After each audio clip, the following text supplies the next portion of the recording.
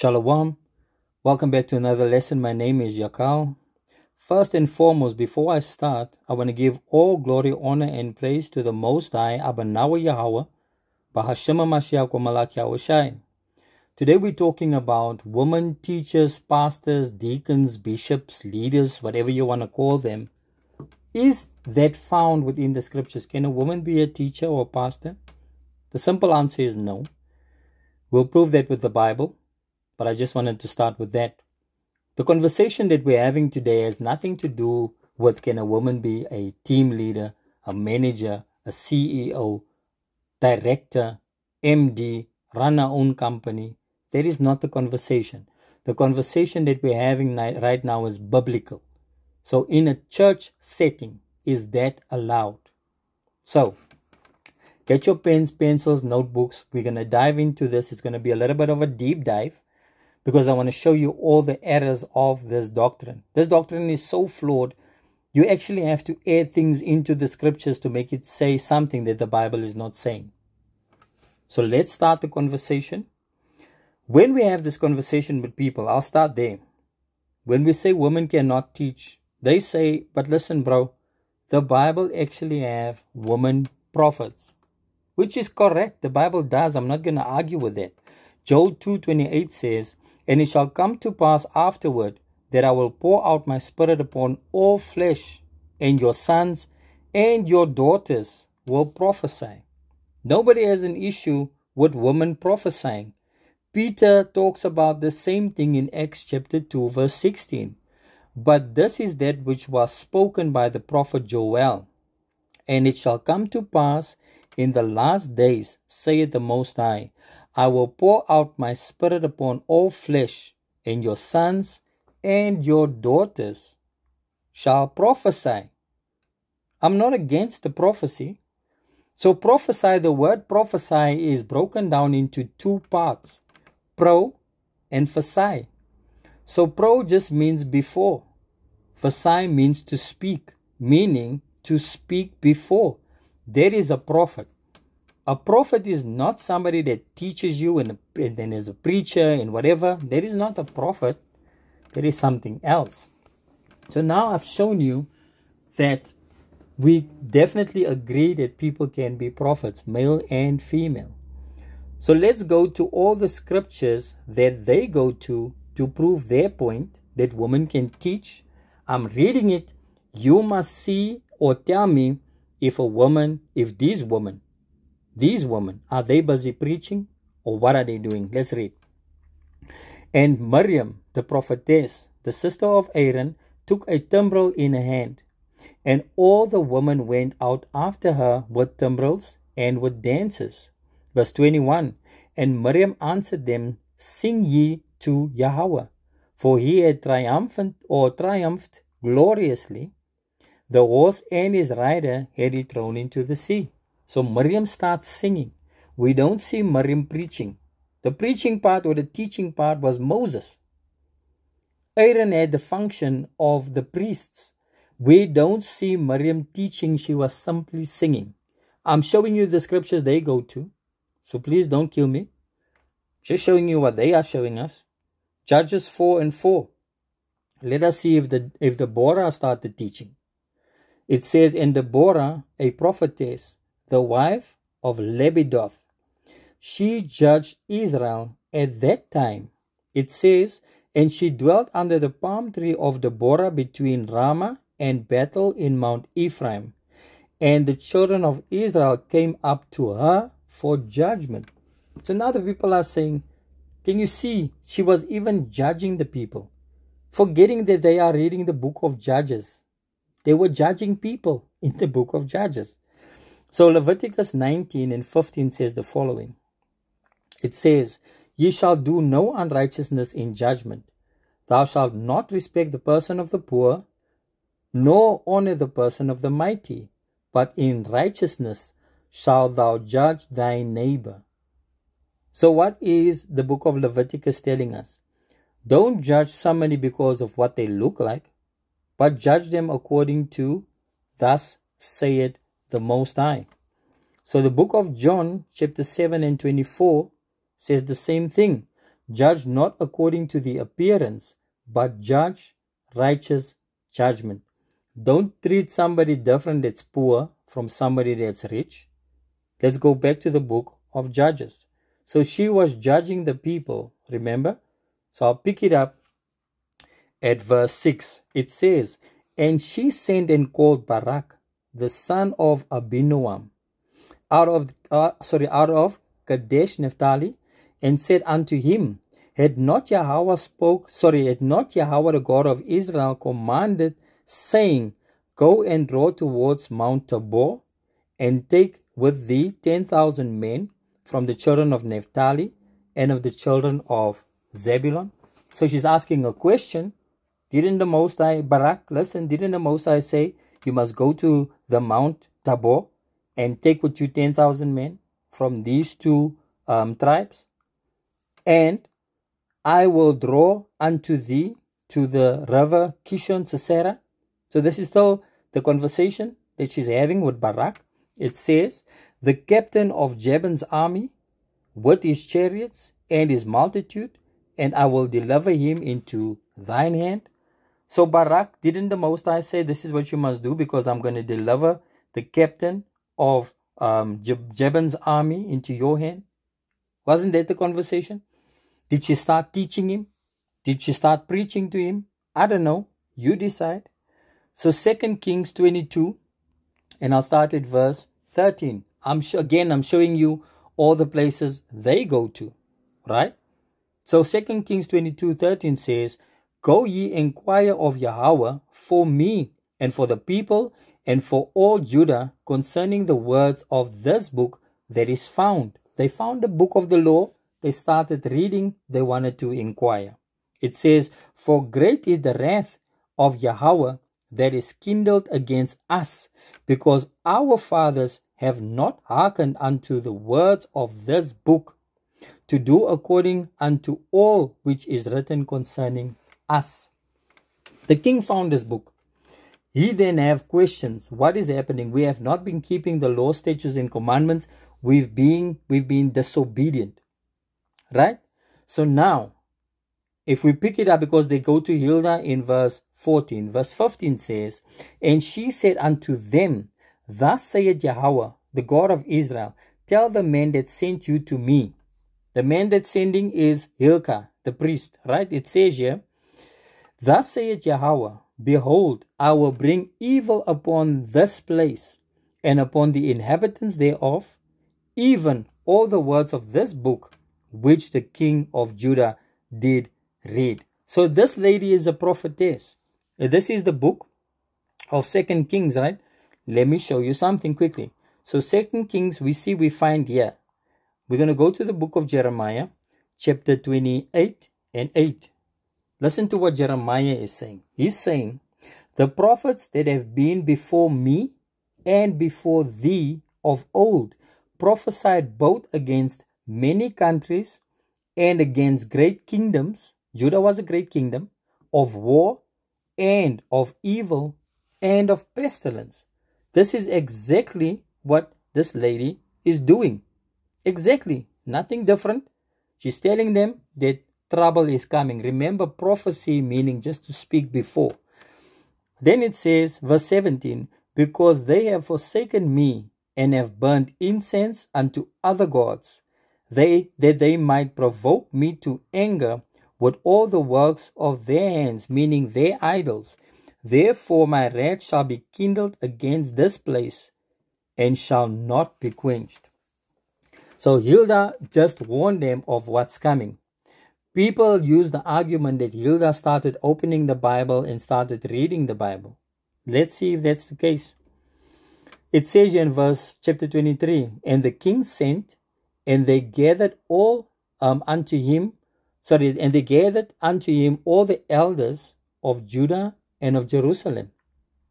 And the king went up into the house of Yahweh, and all the men of Judah and all the inhabitants of Jerusalem with him, and the priests and the prophets, and all the people, both small and great.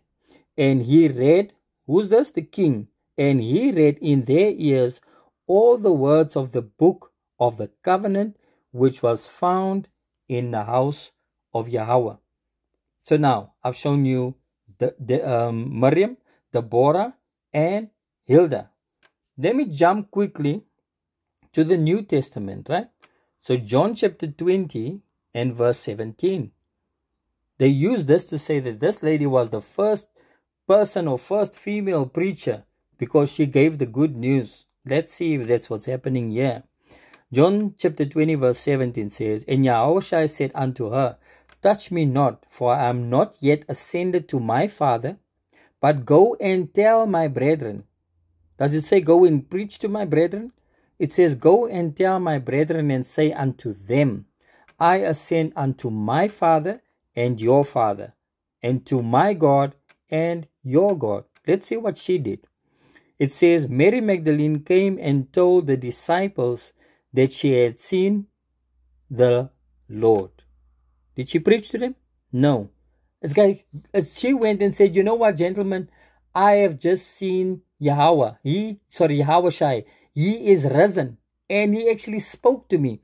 And he said to me, I must come and tell you guys the same thing. So it says, Mary Magdalene came and told the disciples, and she went and that she had seen Yahushua. I'm so sorry.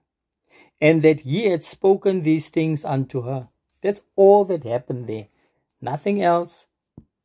No preaching. Now, let me show you something quickly. This is the other place where they go to justify women teaching. This is the worst place that you can ever come to. This is Numbers chapter 12 and verse 1. Right? It says, And Miriam and Aaron spake against Moses because of the Ethiopian woman whom he had married, for he had married an Ethiopian woman. And they said, Had Yahweh indeed spoken only by Moses? Had he not also spoken by us? Doesn't that sound familiar? The word the Most High can also deal with women. Is that not the same thing they're saying today? It says here, and Yahweh heard it. So here comes trouble because now Yahweh hears this. It says, I'll jump into verse 4. It says, And Yahweh spake suddenly unto Moses, and unto Aaron, and unto Miriam. Come out, you three. It says, you three, the three of you, come out unto the tabernacle of the congregation. And they three came out. And Yahweh came down in the pillar of the cloud, and stood in the door of the tabernacle, and called Aaron and Miriam, and they both came forth. So Yahweh is now going to deal with Miriam and with Aaron. I want you to follow the story. And he said, Hear now my words. If there be a prophet among you, I, Yahweh, will make myself known unto him in a vision, and I will speak to him in a dream. My servant Moses is not so, who is faithful in all my house, mine house, with whom I will speak mouth to mouth, even apparently, and not in dark speeches. The Most High is saying, when I deal with Moses, I don't do it with similitudes and dark sayings and, all these, by the way, conversations. I talk to him mouth to mouth, meaning I talk to him plainly and straight. It says, and the similitude of Yahweh shall ye behold. It says, Wherefore then were ye not afraid to speak against my servant Moses? Verse 9 says, And the anger of Yahweh was kindled against them, and he departed. You must always know there's trouble. If somebody just says something and they leave, there's trouble. Verse 10 says, And the cloud departed from off the tabernacle, and behold, Miriam became leprous, white as snow. And Aaron looked upon Miriam, and behold, she was leprous. So Miriam changed color. She lost all her pigments and she became white as snow. So leprosy is nothing to do with boils and diseases. It's a color change. Verse 11, And Aaron said unto Moses, Alas, my Lord, I beseech thee, lay not this sin upon us, wherein we have done foolishly, and wherein we have sinned. Let her not be as one dead, of whom the flesh is half consumed when he cometh out of his mother's womb. Verse 13. And Moses cried unto Yahweh, saying, Heal her now, O my God, I beseech thee. Listen to the response of the Most High against this woman. The Most High says in verse 14, And Yahweh said unto Moses, If her father had but spit in her face. I'll let that just marinate for a second. Let me read it again. And Yahweh said unto Moses, If her father had but spit in her face, should she not be ashamed 7 days? Let her be shut out of the camp, meaning put her out of the camp for 7 days. And after that, let her be received in again. This is because Miriam spoke against Moses. But listen to what she said. And they said, meaning her and Aaron, had Yahweh indeed spoken only by Moses? Had he not spoken also by us? This is the danger. So please move away from this doctrine. So now, our people always had an issue with keeping the commandments of the Most High. Always. We don't want to listen. Listen to this. Isaiah chapter 30 verse 8. Now go, write it before them in a table, and note it in a book, that it may be for a time to come, forever and ever. That this is a rebellious people, lying children, children that will not hear the law of Yahweh. We don't want to listen. Don't tell us. We are fine. We want to do our own thing. Which say to the seers, see not, and to the prophets, prophesy not unto us right things. Speak unto us smooth things. Prophesy deceit. Lie to us and give us cool, calm words. Don't come with these harsh words and telling us, listen, the Bible say, do not eat pork.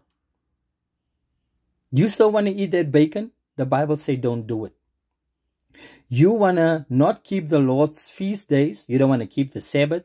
You don't want to keep the new moon, tabernacles. You don't want to keep any of those.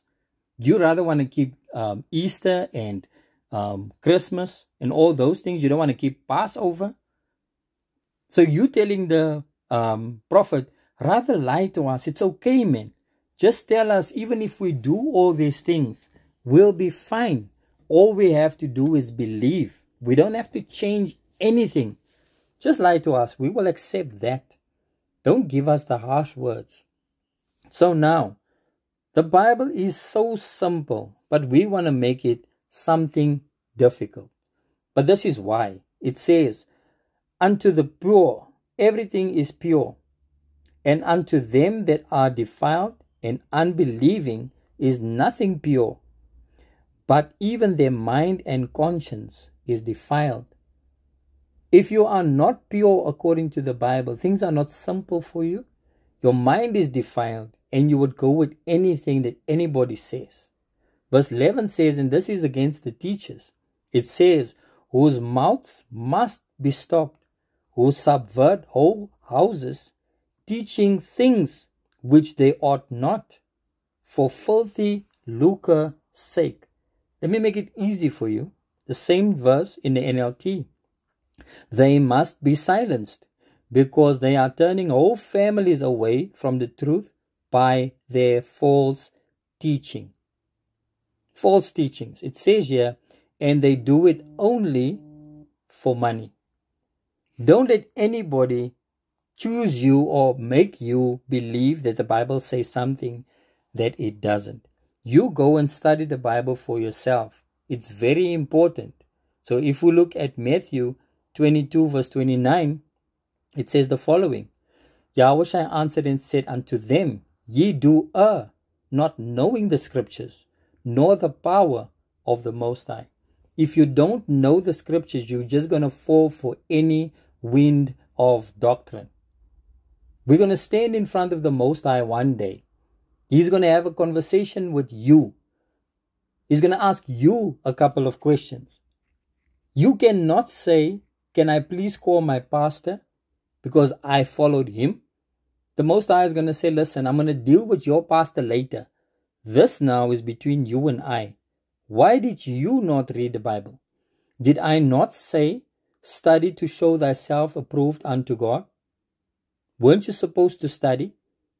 Did the Bible also not teach you that if the blind lead the blind, they both fall into the ditch? So you and your pastor are in trouble. I'll get to him later, but I'm asking you now. Why did you not apply your mind? We don't want to listen. We just want to say, my pastor said. So listen to this. This is Isaiah chapter 3 verse 12. It says, as for my people, children are their oppressors, and women rule over them. O my people, they which lead thee cause thee to error, same thing, and destroy the way of thy paths. So if women and children are over us, they will lead us to go astray. This is not me. This is what the Bible is saying. The Bible is pretty straightforward. So now, we've looked at all the places where we had to interject things into the Bible. Let's go and see what the Bible say clearly in plain English. This is Timothy, 1 Timothy chapter 2, and I'll go straight to the point, verse 11. Let the woman learn in silence with all subjection. That is plain. I don't have to add anything. It says, but I suffer not a woman to teach. Suffer is Old English for allow. It says not to usurp authority over the man, but to be in silence. The woman cannot stand there behind the pulpit and be over man, and be the worship team leader and be over man, and be the choir conductor and be over man. The woman cannot be over man. She must be silent, says the Bible. For Adam was first formed and not Eve. And Adam was not deceived, but the woman being deceived was in the transgression. Pretty clear, straightforward. We don't have to look for things. This is 1 Corinthians 11:3. It says, but I would have you know that the head of every man is Christ. We as men have to submit under Christ. It's about submission. It says, and the head of the woman is the man. So your husband is over you, woman, whether you like it or not. We are not saying that the man should rule you and mistreat you and punch you. No. We are saying that your husband will love you, and because he's going to love you, you are going to submit, just as we submit under Christ. It says, and the head of Christ is the Most High. So now, let's go to plain English again. We don't have to read anything into the scriptures. We were talking about prophets. It says here, and the spirit of the prophets are subject to the prophets. Remember? It says, for God is not the author of confusion, but of peace, as in all the churches of the saints. If you are a saint and you are in a church, God says he is not the author of confusion, right?